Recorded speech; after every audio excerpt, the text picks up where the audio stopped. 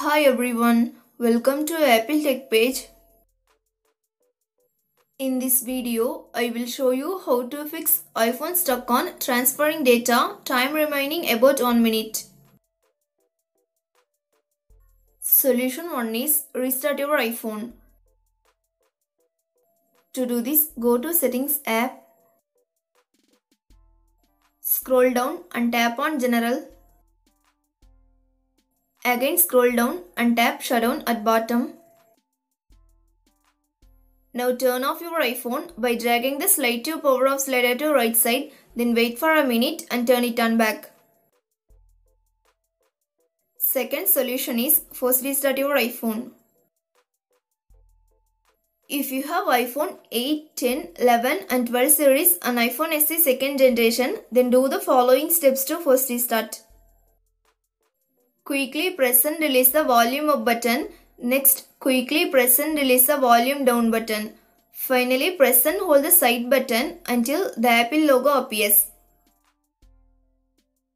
If you have iPhone 7 and 7 Plus, then do the following steps to first restart. Press and hold the sleep or wake button and volume down button at the same time until you getting the Apple logo on your iPhone screen. If you have iPhone 6s Plus and earlier models, then do the following steps to first restart. Press and hold the home button and side or power button at the same time until the Apple logo appears. Solution 3 is put your iPhone on its charger. Connect your both iPhones through power until the transfer is complete and keep your both devices next to each other.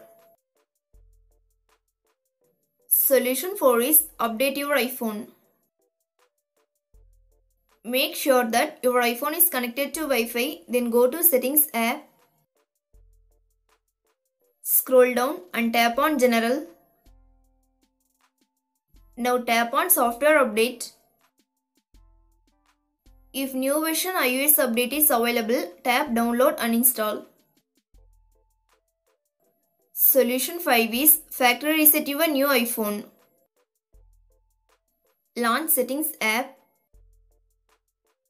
Find and tap on General. Then scroll down to bottom and tap on Reset. Tap on Erase all content and settings. Here, tap on Erase now. Next, enter your iPhone's passcode. In the pop-up window, tap Erase iPhone to confirm this process.